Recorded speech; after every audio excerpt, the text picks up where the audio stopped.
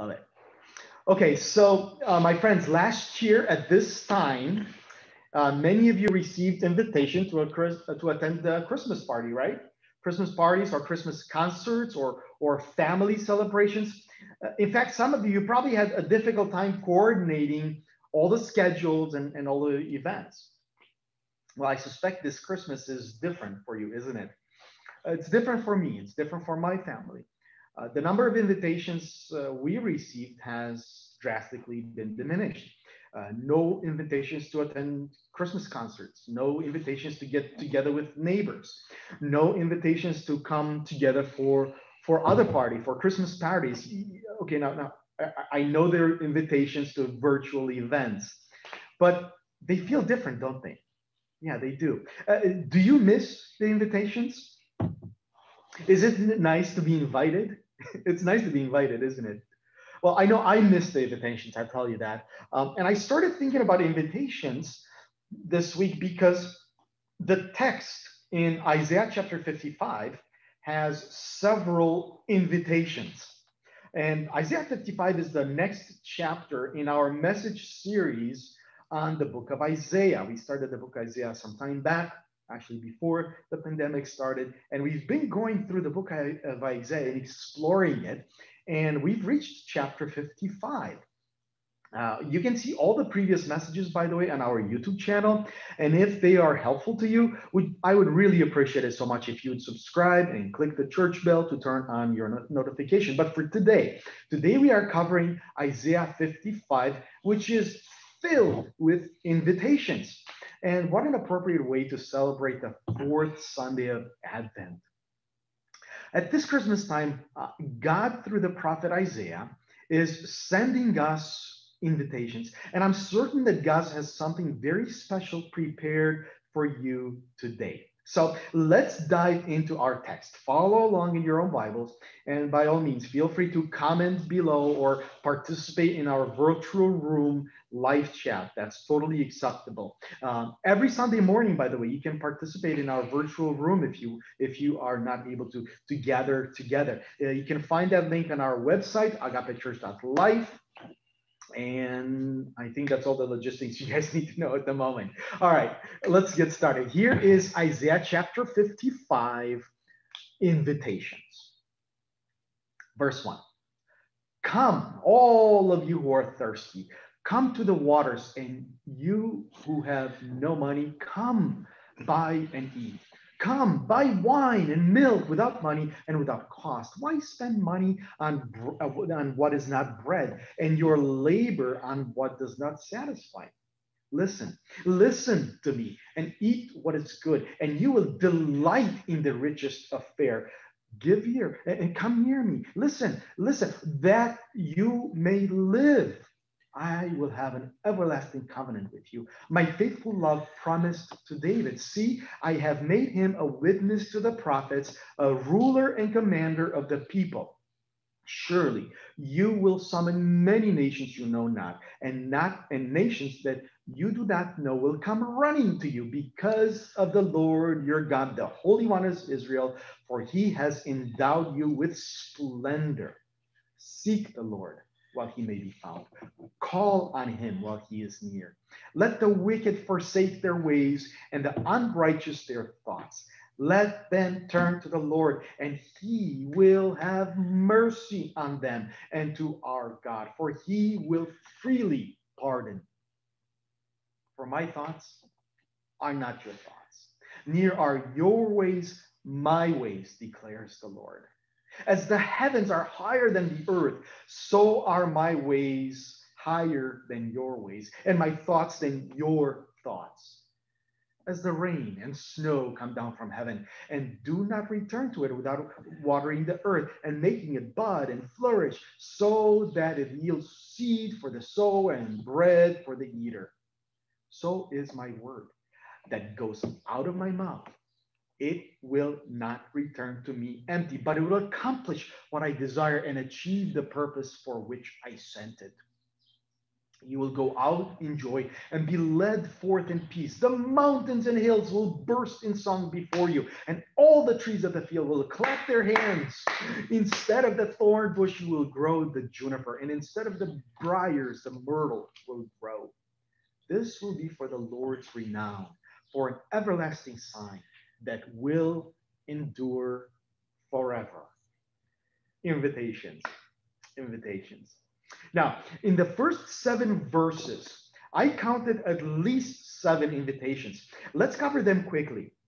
And here's the first one. The first invitation is to eat and drink from the Lord. The offer of bread and water is symbolic of the basic necessities of life. Uh, they are a representation of stability and security. Jesus of Nazareth fulfilled these prophetic words. As a matter of fact, in the Gospel of John, in chapter 6, Jesus says, I am the bread of life. Whoever comes to me will not never go hungry, and whoever believes in me will never be thirsty. Do you see that? Do you see that stability, that security? That's the first invitation. The second invitation is similar to the first, but it goes beyond the basic necessity. Verse 1 also mentions wine and milk, much more than just bread and water, right? The second invitation is an invitation to delight in the delicious food that God provides. Eat what is good, the scripture says right here. Eat what is good. You will delight in the richest of fare. That's verse 2. What are these delicious delights? Well, I'll come back to that in just a moment. So hold that thought. We'll definitely come back to it. The third invitation is to life. Think of it as an invitation to participate in the zest of life, a life worth living. Verse 3 records God's invitation is come to me, listen that you may live. Listen that you may live. The encouragement here to listen is repeated over and over and over in our text. As a matter of fact, verse 2 has it twice. It has listen, listen to me, eat what is good. And then verse 3 has it twice also. It says, give ear and come to me, listen that you may live. Give ear is the same as listen. This means that listening is very, very important to participate in the everlasting life that God offers. We know it's everlasting because God makes a fourth invitation. And the fourth invitation is part of an everlasting covenant which results in splendor. Imagine that you are being invited to a covenant that is everlasting and results in splendor. The best part of the covenant is that it is ensured by the Most High God. See, when you enter in a contract, you want to make sure that whoever guarantees the contract is stable and able to fulfill it. Let me ask you this. Have you ever had a gift certificate from a business that went out of business? How much is that gift certificate worth? Well, not much, right? Zero, probably. The covenant blessing happens in verse 5 because of the Lord your God, the Holy One of Israel, for he has endowed you with splendor. See, God guarantees the covenant. He's the guarantor. Now, there's 3 more invitations in verses 6 and 7. The fifth invitation is to seek the Lord while he may be found. Seek the Lord while he may be found, because this implies there is a limited time. There's a limited time. See, Apostle Matthew records a parable that Jesus told in Matthew 25, by the way. At that time, Jesus said, the kingdom of heaven will be like 10 virgins who took 10 their lamps and went out to meet the bridegroom. That's a custom that used to be done in ancient Middle East. They would welcome the bridegroom. And 5 of these virgins were foolish and 5 were wise. The foolish ones took their lamps, but did not take any oil with them. The wise ones, however, took oil in jars along with their lamps. Well, you know what happened, right? Needless to say, when the bridegroom arrives, the 5 were ready, while the other 5 ran out of oil. While they were on their way to buy oil, the bridegroom arrived. The virgins who were ready went in with him to the wedding banquet, and the door was shut. Later on, they came, those that went to buy oil, and they said, Lord, Lord, open the door for us. But he replied, truly, I tell you, I don't know you. And then Jesus ends the parable with some somber words. Here's what he said. Therefore, keep watch, because you do not know the day or the hour. You do not know the day or the hour. None of us do. So seek the Lord while he may be found. Yes, there is a limited time. The sixth invitation is to call on the Most High God while he is near.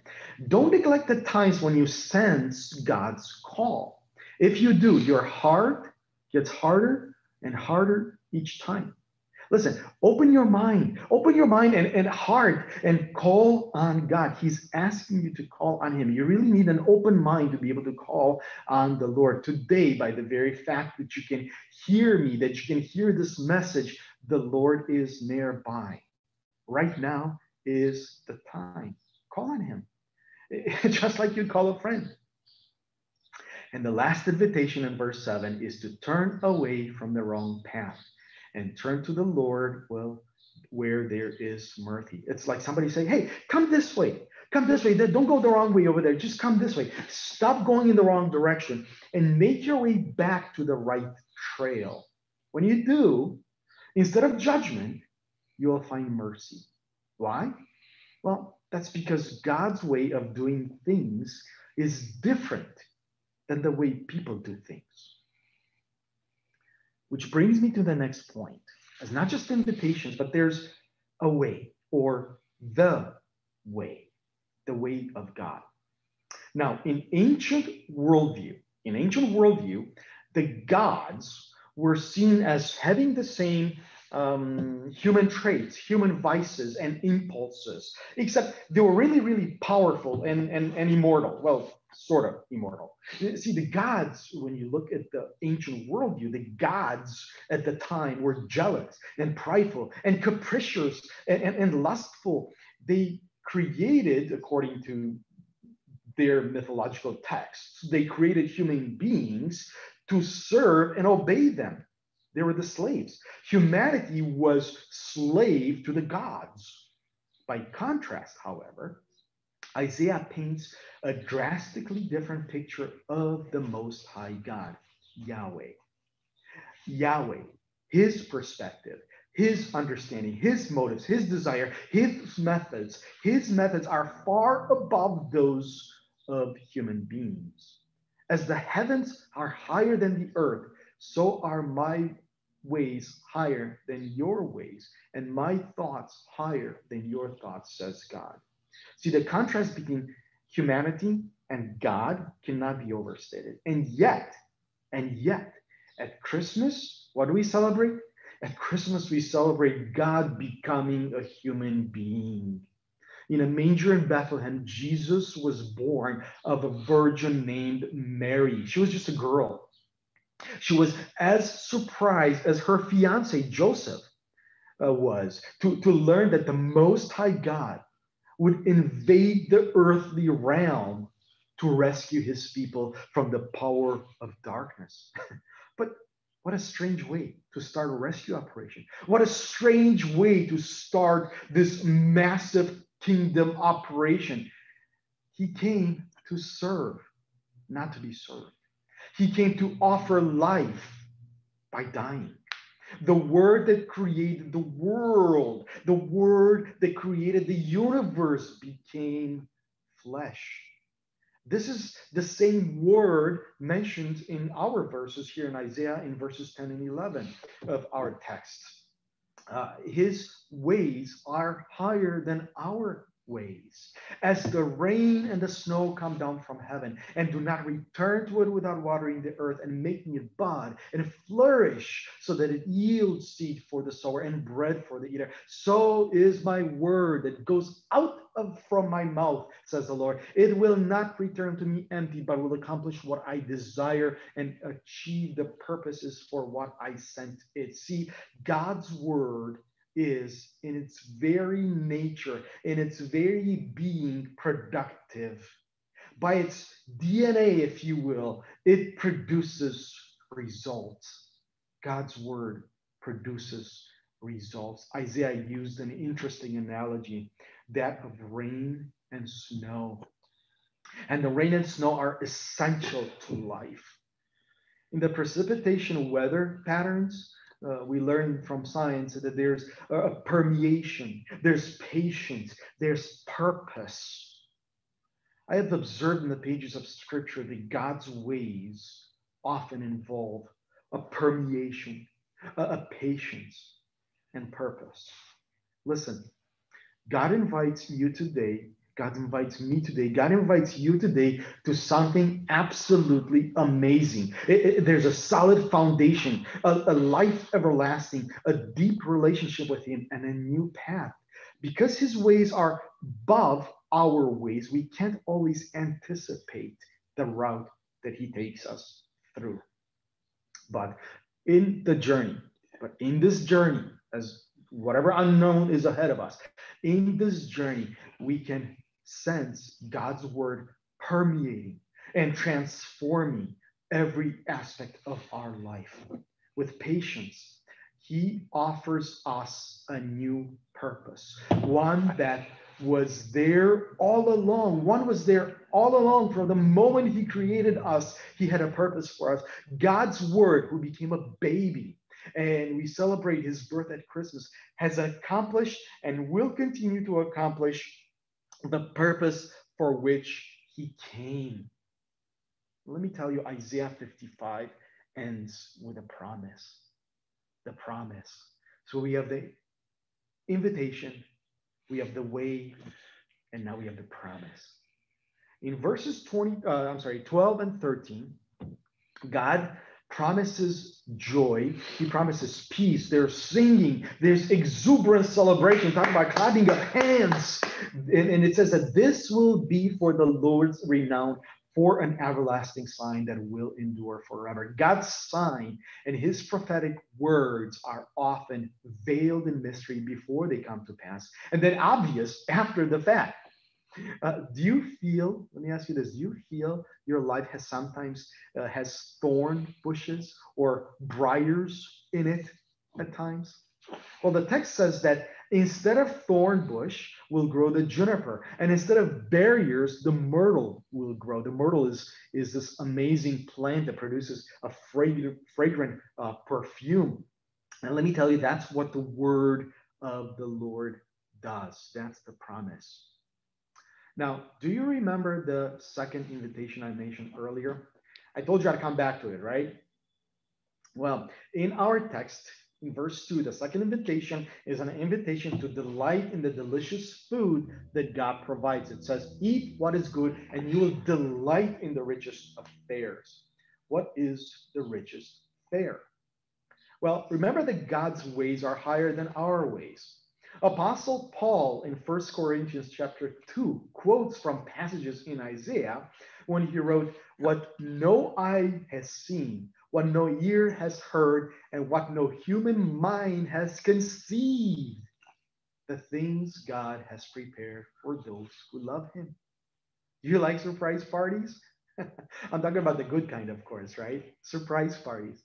Well, I think the promise of God is a little bit like that. It's like a surprise party. God's invitation is extended to you. The creator of the universe, who is far above us, has made a way for us to be with Him. If that's the case, what is your next step? What is your next step? What are you to do? Well, generally, invitations require a response. Will you come to the party? Circle yes or no. When I've shown you today God's invitations. And let me tell you, Christmas time is a time of invitations. And I believe God is inviting you right now. It's also a time of gift giving. God's gift to humanity is the person of Jesus of Nazareth. Through his birth, his life, his ministry, his death, and his resurrection, we are invited. We are invited to anchor ourselves onto a new solid foundation of faith. We are invited to accept a new life everlasting based on the intimate relationship with Jesus. And we are invited to start on a new path, a new beginning. Therefore, the first step is to accept God's invitation. Say yes to God and let him know that you want to be part of it. Now, this first yes might be your very first one ever to God. Brilliant, wonderful, fantastic. Now, there might be other yeses to God. God might be asking you to do something new. God might be asking you to be involved in a certain way. God might be opening your eyes to the people around you and saying, you have to do something about that. And saying yes to God is the first step. You're saying yes to his invitation. The second step is actually to go where you have been invited. Just go. Go where you've been invited. This includes reading God's word, spending time with his people. You are invited into God's word. You are invited with his people. What better way to do that than to join our Agape online community? If you're not part of that, by all means do that. It's on social media, or to participate on Sunday mornings.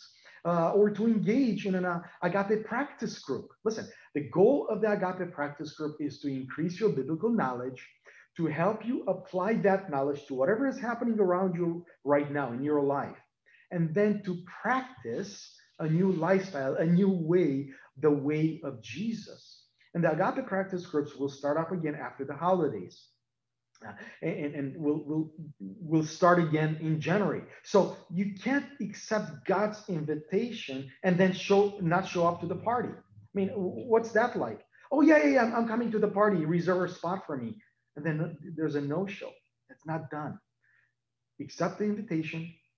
Show up. Show up to the party. And then the third step is to invite others.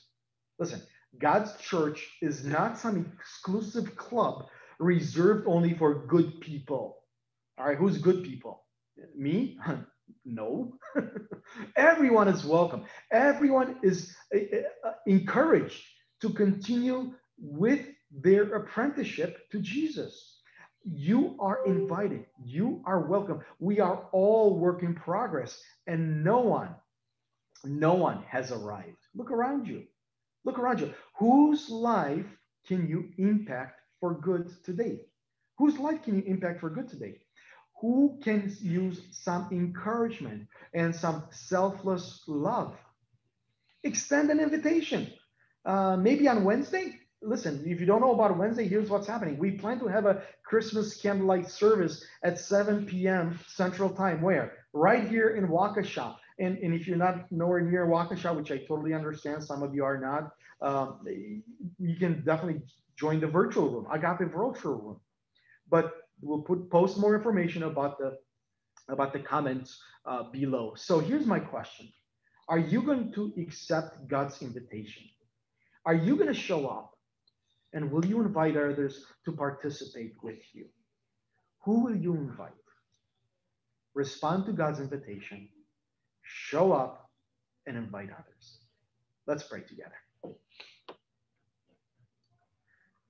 Heavenly Father, I pray that your Holy Spirit would overwhelm us, that would nudge us towards those first steps, the first step of saying yes to the invitation.